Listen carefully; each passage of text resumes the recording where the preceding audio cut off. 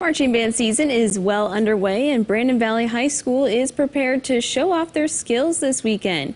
KELOLAND's Ariana Schumacher takes us to practice to show you how they are gearing up. Good morning, Ariana. Good morning, Sarah. Students at Brandon Valley High School have been practicing since July for competitions in Minnesota, South Dakota, and Iowa. This weekend, they will be hosting the Big Sioux Review competition and welcoming 13 bands to Brandon. This is Alexa Christofferson's third year in marching band and a highlight of her high school career. Marching band is like my favorite thing. You wake up and you go to school and then you go and hang out with my family. Like, everybody has a connection with everyone and we're like one big happy family. Now this group is ready to perform on home turf. Well, our show is called Jackpot, and it is a Vegas themed show, and it's a lot more fun than the shows that I've been in before.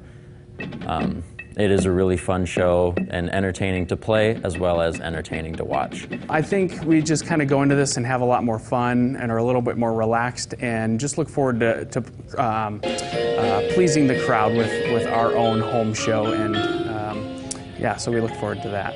At a competition, you have adrenaline. You feel like there's a more importance to it, and you just feel like, oh, I need to go doing good.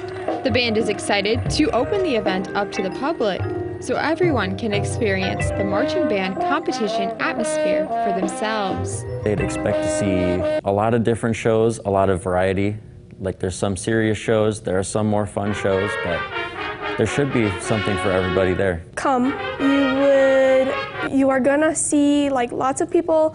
You're gonna hear new fun things, see different things you would have never experienced before if you hadn't come out. Bringing a little bit of Vegas to the city of Brandon. You're going to see lights, sound effects, casino things. We have poker chip props out on the field. We have dice out on the field. We have showgirls out on the field. So anything you can think of that's Vegas related, those are the things you're going to see in here. This has definitely been my favorite in the past 3 years. It's very fun compared to like a more serious, dark show. It doesn't have much of a story, so you're kind of just going on the field and putting everything out there and having the time of your life. They sound pretty good. They were doing a great job yesterday. Sure, a lot of hard work goes into that. When is the competition? So the competition is this Saturday, and the gates will open at 5:30. Tickets are required, so you can purchase those online, and we have the link at KELOLAND.com, or you can buy them at the gate. All right, thanks, Ariana.